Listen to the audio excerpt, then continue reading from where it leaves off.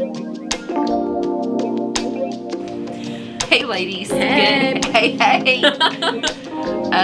We are recording this a little bit, in all honesty, a little bit later in the evening. We just finished the women's group here that meets in person. We had a really good evening. It was a little bit more intimate than we sometimes get to do, which was actually pretty nice. Yeah. And so Abby, while you're watching this, should be on a plane or getting really close to getting on a plane. I'll be in Colorado at this point. She will be there. She will have already landed. Yeah. So we are praying, expectant of safe travels for the Babster here, and for a good time just resting and refocus on him. So that's a tangent. Thanks, sis. You're welcome. Yeah. Welcome. So we're going to jump right into it. So tonight we talked about two big things. Last time we talked about our passion and our focus, and tonight we talked about our identity and our family. I think those two we could have split up very easily because both of them are pretty big areas, specifically for women, that the enemy attacks on. And so let's just read the first part with our identity. Let's start there. Remembering who we are. So it says, if I were your enemy, I'd devalue your strength and magnify your insecurities until they dominate how you see yourself, disabling and disarming you from fighting back, from being free, from being who God has created you to be. And I'd work hard to ensure that you never realize what God has given you, so you'll doubt the power of God within you. That's pretty good. So the first thing we asked a lot of the women, like, when you look in the mirror at yourself, what do you see? What do you see, Abby, when you look at yourself in the mirror? Well, I definitely tend to focus on negativity. I think as women, a lot, we just kind of naturally do that because we like to compare, and we put ourselves up against standards that are insanely high, or we just don't have the correct sense of self-worth that we need to have. And so when I look in the mirror, I tend to see the flaws and not any of the good. So true. I think we all do that. I mean, that question was intentional to go there. I didn't, when I wrote that, I knew for me, that's the same thing I do. I look in the mirror and I'm like, oh, or I'll look at a picture and be like, why? Like, what? Anyway, so we always go straight to what's wrong with us. And we talked about this, and I might say it again in a little bit, so I apologize if I do, but we have little women that we're raising looking at that. And so, I have a daughter, and I don't, she's beautiful, and not just physically, but just her heart and her love for others and her care. And I don't want her to start looking in the mirror and thinking, well, like, I don't like that, like starting to nitpick everything. And so just recognizing that, recognizing that God has made us perfectly in his image. It's hard. It's hard for us women to do that, for sure. Kind of on the flip side of that, and we're going to come back to this because we actually talked about it in the group tonight, but do you ever wish sometimes, looking in the mirror, you wished you were somebody else or looked like so-and-so, or your life would look better if only this would happen, or if it looked more like so-and-so, or comparison, and how often do we do that? I mean, that came up in group tonight. Comparison's the thief of joy, literally. And and I brought up the fact of there's just been this bigger movement or bigger awareness, I think, of women celebrating joys and accomplishments of fellow women, of not looking at it as something coming away from you, of making you less or competing against each other. But why can't we just genuinely celebrate and cheer each other on? And it's that comparison, it's the comparison and greed and the jealousy part of things that so unfortunately in this world can naturally come about. And so we have to supernaturally come over that and genuinely start learning to care for each other. How different, I mean, I said this, how different would our relationships look with other women? How different would the world look? How different would the church look if we, would be able to fully celebrate each other for what we each uniquely and individually are doing and where we are in our lives, and not just that, but be grateful and content with what the Lord has given us in our own life. That's a whole nother subject, whole nother topic. I think we're at our healthiest when we can truly celebrate other people without one ounce of envy or 1 ounce of selfish ambition or 1 ounce of comparison. When I can look at Melissa and say, sis, way to go, like, I'm proud of you, I'm proud for you, and mean it with my whole heart, with not 1 ounce of self-serving. I think that's when it's a litmus test for how healthy we are in our spirit. Oh, yes. Yes. And it unfortunately creeps in because the enemy knows what he's doing, and sometimes it's harder, I know, just from our flesh to be genuinely that encourager or being happy when it's something you want as well, but to get to a point where you're secure in who created you and what he's created you to be, and just following the path that he's given you, because it's not going to look like anybody else's. I'm like you. It's just the healthiest we can be. Yep. Good stuff. So we asked the women tonight to go to Ephesians 1, just Ephesians chapter 1. And the first 14 verses are a really good depiction of just a small sample of what the Lord has told us about ourselves. It says that we're equipped through Christ with every spiritual blessing from above. We're chosen in him. We're regarded as holy and blameless before him. We're redeemed and forgiven. We're actually lavished with grace. We are recipients of a glorious inheritance in heaven.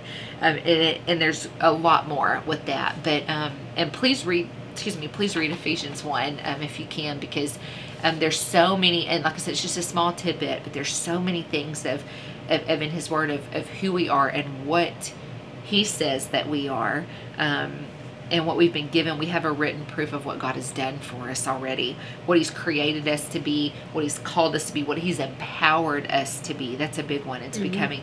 But honestly, only through prayer, and she says this in the book, but only through prayer can we engage and we can access the things that we've already been given, the blessings that we've already been given, the empowerment that we've already been given. Only through prayer can those be activated. We talked about that with the Armor of God series, that only you can put all of the pieces of God's equipment on, but only by prayer are they activated. It's the same thing, because part of the armor of God, she talks about as the belt of truth, which using Ephesians 1 is truths of what God has said.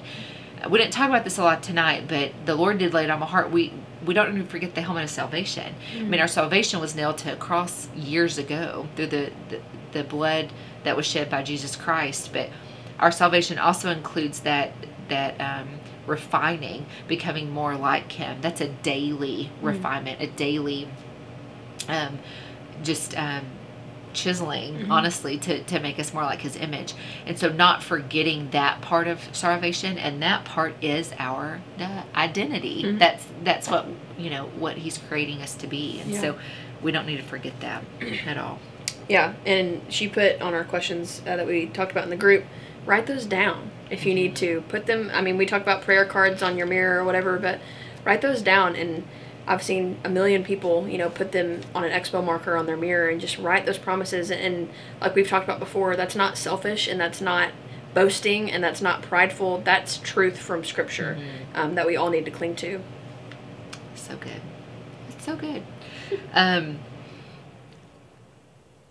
We asked, I challenge you guys this. I will say this, identity, there's a lot in identity. This is not something, I mean, we could do a full Bible study on identity. We might in the future, who knows? If the Lord leads, we might do it. Yeah.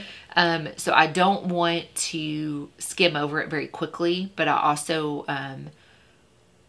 want to give you guys the opportunity to really just kind of dig into what the Lord is telling you in regards to your identity, because honestly, everybody's identity is different. I mean, the truth of foundations are there, but our unique differences should be unique differences. My identity is not going to look the same as Abby's identity. We're sisters by, through the blood of Jesus Christ, but no sisters, even with twins. There's differences in that, and we should celebrate that. And so that's where I'm not going to be able to look at you and say, this is your identity. I know whose you are, but what he's empowered you to become is between you and the Lord. And so just know that when we go into this, but pray for the Lord to make your identity fully evident in your life. Start with these foundational truths of who we are in Christ. That we're adopted sons and daughters. That's always a beautiful one for me. That we're heirs with Christ. That we're unconditionally loved by our Father. That we're created in his image. That alone, knowing that we're created in his image, should tell us that we have been made perfect, and that we've been made exactly the way the Lord has wanted us to be and made us to be, to bring him the most honor and glory. And so that one we could stop at alone right there. But also with that one, Abby has also been created in his image. So the differences in Abby and I shouldn't look at that as a threat, or should look at that again as a comparison. But no, that's just another beautiful picture of the Father and how diverse he is, that he's created all of us to look like him. How vast is he? I mean, that's just a beautiful picture of his creation being displayed throughout the world. And so when you look at it that way, it's just, I don't know, for me, it's a lot easier to celebrate with each other. Like, God, that's so good. That's good. I like that. Yeah. If you've never recognized the enemy's foothold in your identity before, pull back the curtain, sisters. We love you, but pull it back. Because he is meant, I mean, it's just like it said in the front, he wants us to never realize what God's given us, so we'll doubt the power of God within us. How often, there was a sweet sister, Wanda's with you guys tonight, and she and I were talking, and she said, how often do we think, oh God, I can't do that. Like, there's no way. Why don't you ask blah, blah, blah to do it better? There's no way you want me to do that. And we just doubt what is within us and what God has destined for us to do. If he's put it on your heart, sisters, he wants you to do it. And so I just thought that was really, really good. You were made for a God-sized dream. I read a book that was titled that one time. So good. It's so good.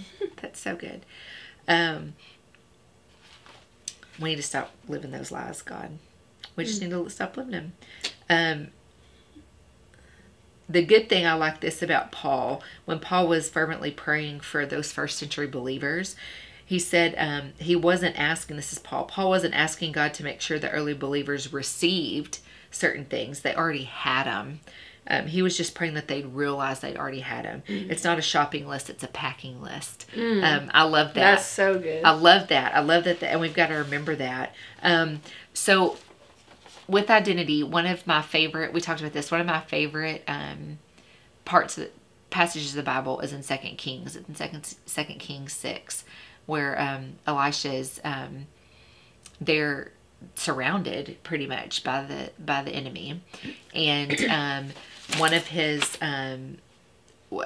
the prophet's attendants, one of Elisha's attendants, went out of the tent and saw the enemy literally prepared to attack them, completely surrounded them. So of course I would think the same way. Freaked out, ran into the tent, told Elisha what's going on. Elisha's as cool as a cucumber. And the attendant's like, why are you so calm? Like, we literally are about to be killed. Like, why are you so calm with this? And Elisha said not to worry, because those who are with us are more than those who are with them.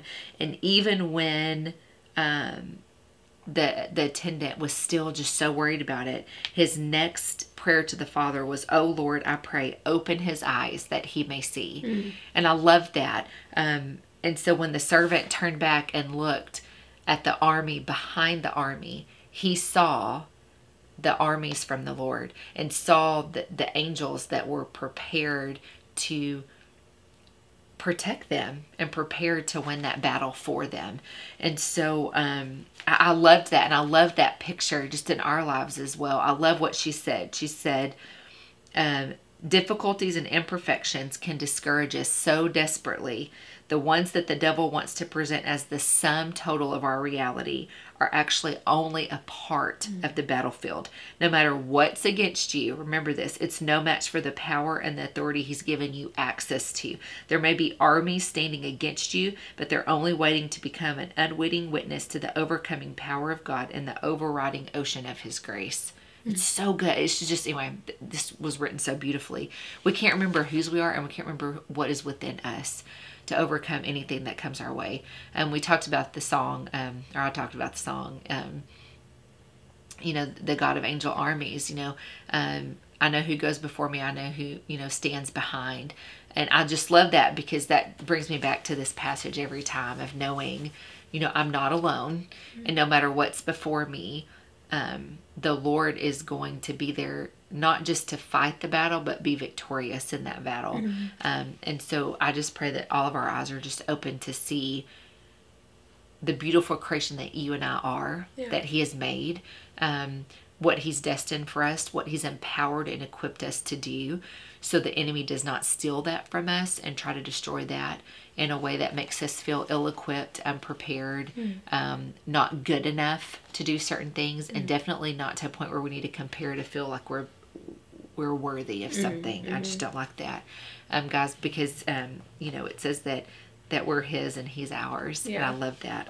I love that. Yeah. Hey, ladies, we're back. I don't know what to say. We never left. In the edit, they're never gonna know. Okay, so yeah.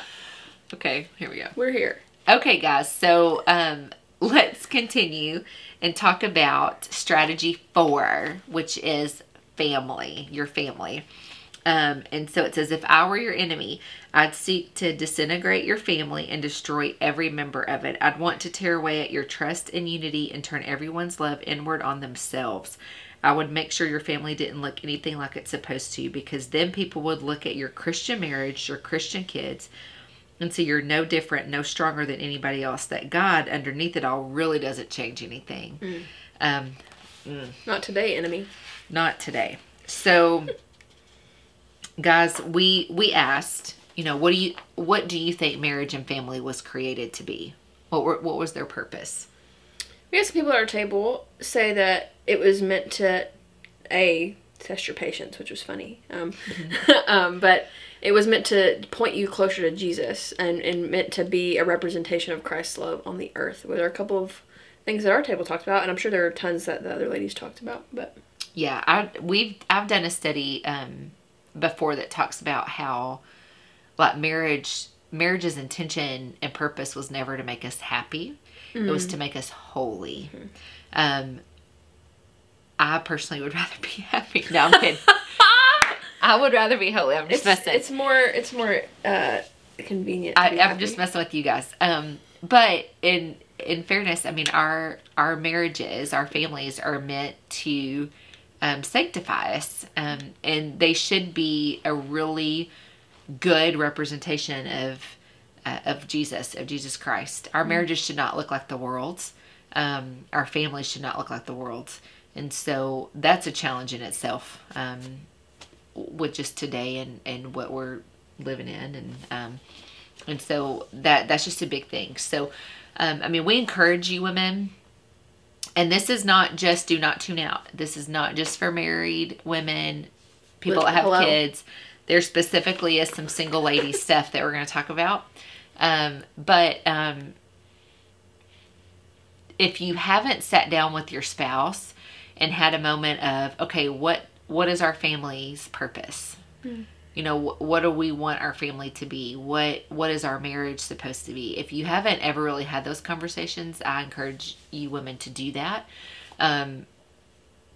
Because I think being unified, and this is something we talk about in here, that unity, being a unified group, is huge. Because, I mean, we talk about this, as much as God loves unity, the enemy loves division.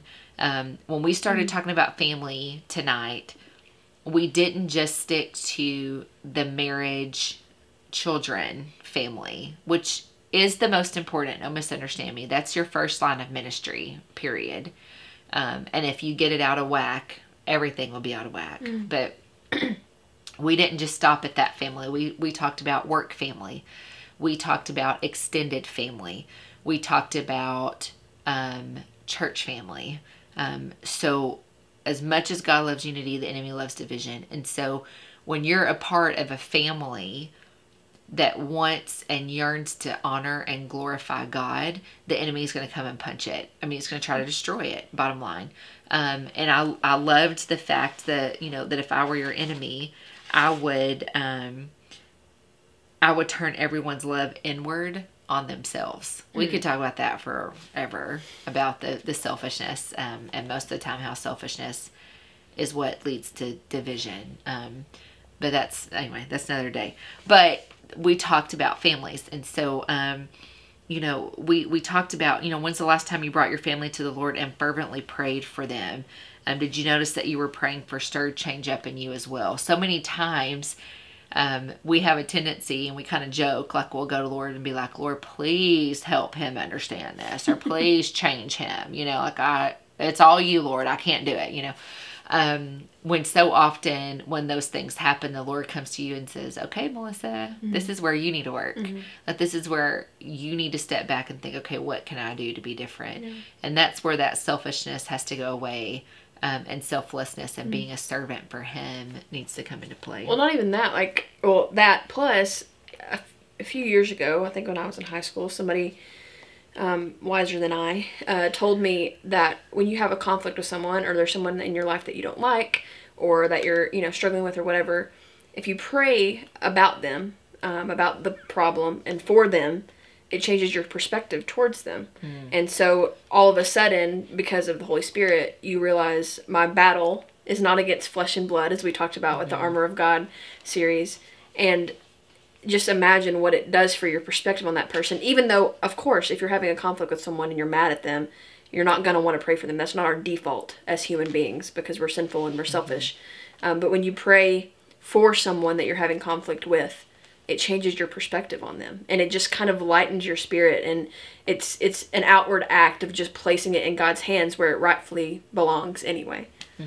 It's so good. And so, we ask the women too, in your home, in your marriage with your kids, if you are feeling just exhausted, if you're feeling joyless or hopeless or angry, cynical, indifferent, if these are some feelings that you're having, then you need to get on your knees and pull back the curtain and realize who's making you feel that way. Because like you said, people are not our problem. And so I just pray for you ladies that are watching this, that you realize the enemy is a roaring lion, and he is devouring our families. Destroying families. It's happening every day. It's very sad. It makes me angry. And seeing that happen, experiencing things, being parts of situations where I've seen the enemy try to destroy things, it should, something within you should really just get fired up about it. And just be like, not today, not today. We were talking about this. Who was talking about this? Who said something? Our boom? Oh, Sienna. Shout out. It's late, Sienna. Yeah, I'm having a minute. We are fading.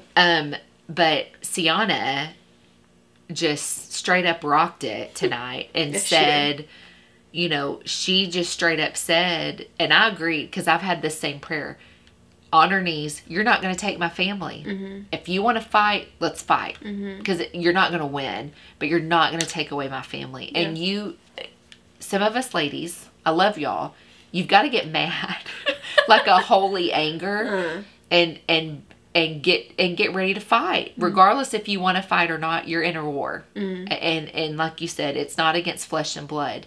But you are fighting against rulers of the darkness to a point where you're going to have to get on your knees, and you're going to have to say, if you want to fight, let's go. Yeah. because I know who's on my side and I know who wins. But if you want to go there, let me get my dad involved and let's have this out. And you have to just point blank with them. And she rocked it. I mean, she was talking about praying specifically for certain people, in her family. And they were coming to her this last month, like, you're not going to believe this. This is easy. And she kept saying, boom, God, because I prayed for it. Boom, God. And we loved it. I don't know why I loved it so much, great. But I loved it. Boom, God. Boom, God. And so pray specifically and strategically.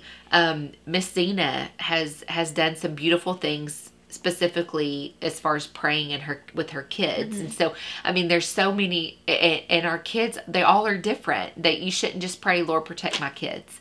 I mean, she even says in the book that one of her kids, Priscilla, one of her kids really struggles with anxiety. So she prays specifically for that to not subside in her child's life, for that child to feel the Lord and to not have those anxious thoughts and know that spirit is not from the Lord.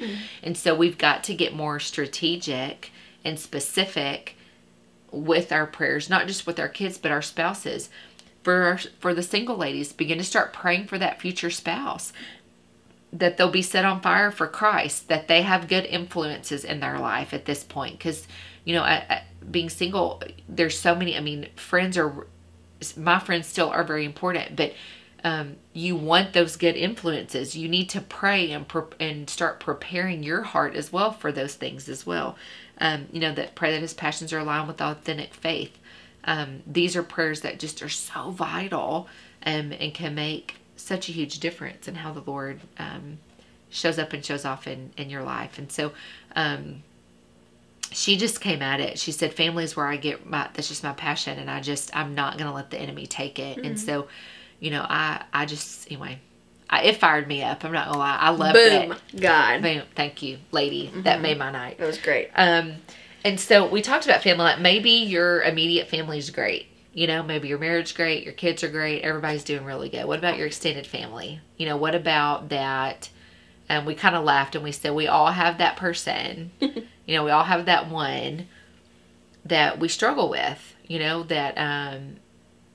and we all do. We all have it, some of them laughed and was like, does it have to be just one? I was like, no, I get it. But, and holidays are coming up. Anyway, I don't think that's coincidental, by the way, but we have those people in our lives that really struggle with. It might not be blood related. What if it's somebody in your church family? What if it's that person that you just struggle with? What if it's at work, or your work family? What if it's at school? It could be so many different places, but when's the last time you prayed for them? And I don't just say like, Lord, please don't, I was laughing a little bit like, don't let me kill him, Lord. Like, please just let me get through this, But, are we praying for unity amongst those people that are the most difficult in our life? Yeah. And I don't know why I feel just led to ask you guys, when's the last time that you have prayed for unity within our church body? Because I feel like a lot of times we don't see each other as family. I think Shannon Oaks is one of the most welcoming, warm, friendly churches in the world. You know what I'm saying?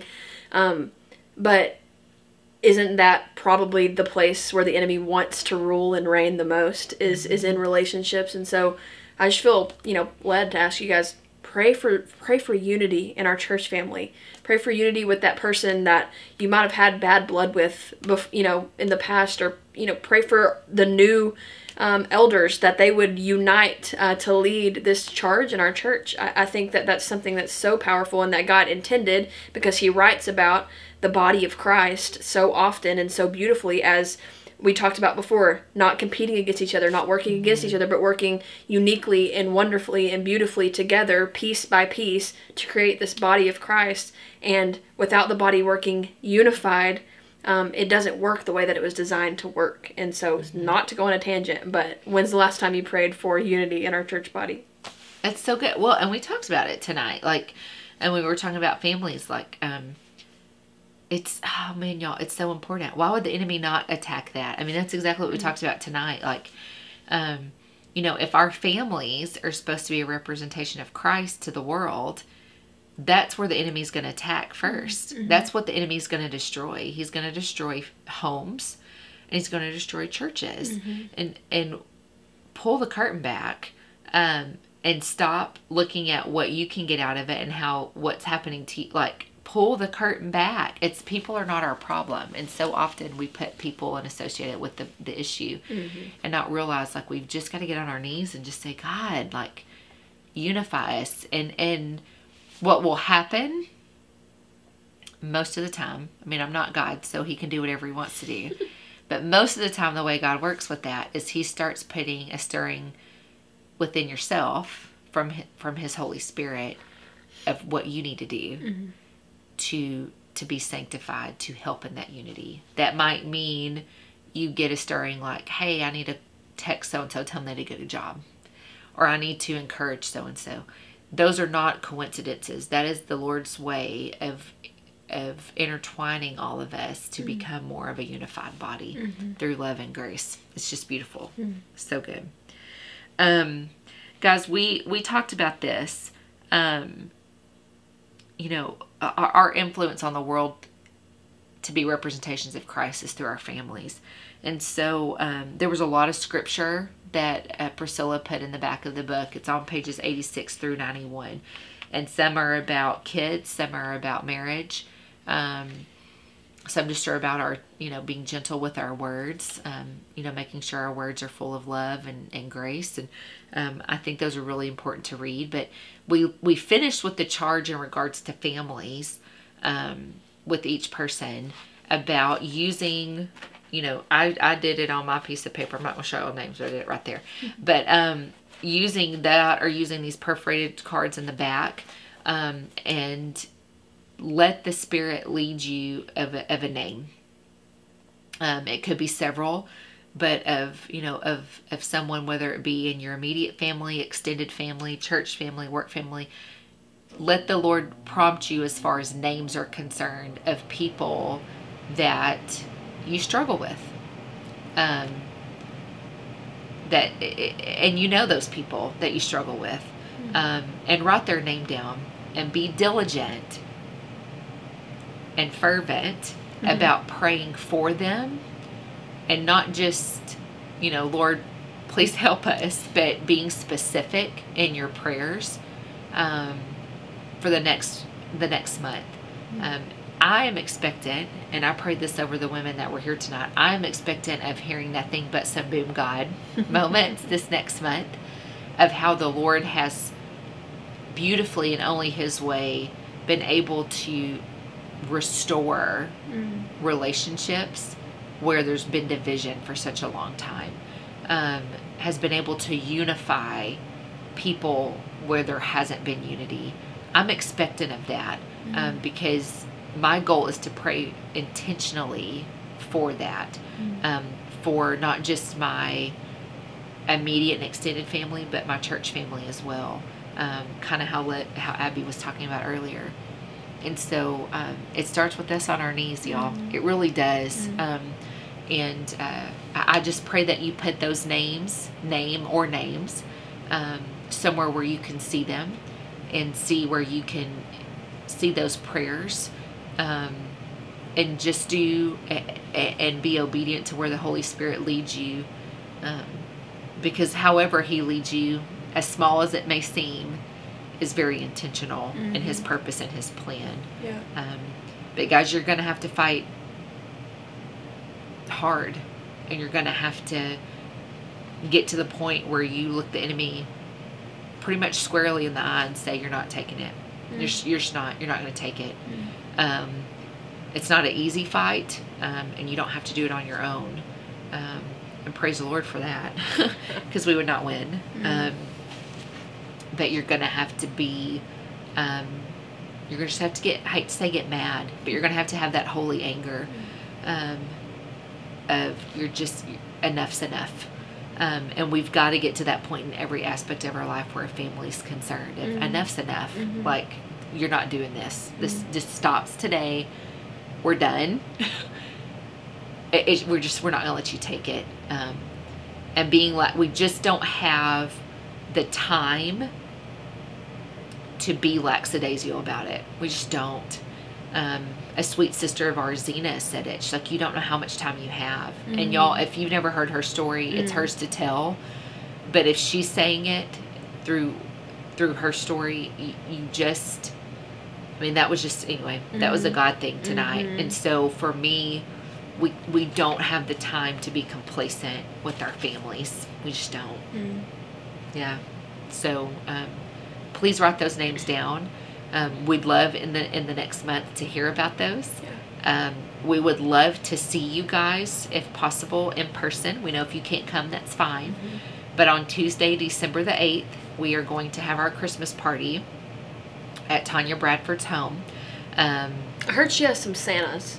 I heard that Just maybe just a a few. couple Santa Clauses. That's a joke. She has a lot of them. It's actually pretty crazy. It's fantastic. It's awesome, yeah. We always have a good time. Bring a gift if you can. No more than $25, but bring a gift. It gets a little Mary competitive. will steal from you. Just FYI, she cradled a doll last year for like an hour and then got it stolen by a child. Fun story. You might experience something like that if you come. You just never know. I forgot about that, but that did happen. It was incredible. That did happen.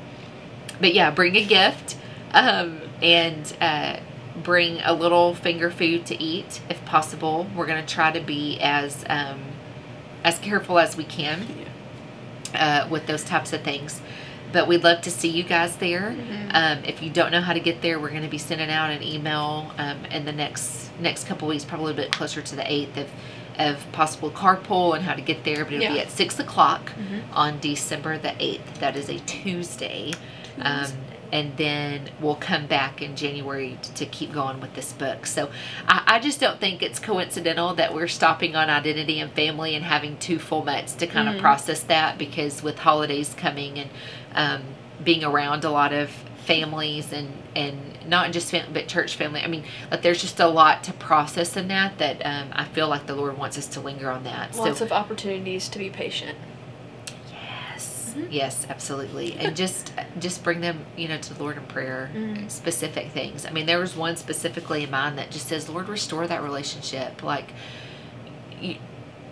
let me receive love the way that it's being shown to me and not be upset when it's not being shown to me in a way that I think it should be. Like, that's part of the unity part. Like, let me start learning how to receive love in a way that they're showing and be appreciative and thankful for that. Boom, God. And so, boom, God. And so, Ooh, girl. That was part of mine, is restoring. Another one was, Lord, just set their heart on fire for you. Like, let them remember who they are and who has them, and set their heart on fire so they will set their family's heart on fire. And I fully expect the Holy Spirit at some point to prompt me to do certain things, or to act a certain way, or to refrain a certain time, and as far as cynicism and doubt, and just allow His love and grace to shine through. And so I pray that for each of you guys as well. Yeah. Go. I was just going to say, you guys are loved. And if there's anything that we could ever pray for you with or for, we would love to do that. But until next time, see you at the Christmas party. Wanda, you're the bomb. Thank you so much for doing this. Love you. We love you. There's my heart. So much. My heart overflows for how much I love Wanda. And yeah, guys, just take time. I know it seems like we're really busy all the time, but time spent in prayer is the most well-spent time that we can spend. And so pray for those people in your life that are difficult, because we all have them. Bless them. Bless them. Really bless them. Bless them. And usually those are the people the Lord are using to refine you. 100%. I mean, it just is. It's easier said than done. I get it, guys. And we're probably more honest because we're a little bit more tired. It's almost 10. That's okay. But it's so true. I mean, and so, we've been talking about writing down your prayers. I think these tonight, they're all important. Don't misunderstand me. But putting specific names to things, and writing down, the Ephesians 1 of your identity. Like, these are things that you really need to chew on for a while. Don't just skim through it, and don't just be through the lazy motions. about. Yeah, don't go through the motions. Don't be complacent and say, "Oh, we're good," because we've all been there, and that's right. Anyway, and he hits. You've got to still be on the I mean, you've just got to be ready. You just got to be prepared. And so we love you guys very much. We love you guys, and remember, boom, God. Later. It's 10 o'clock.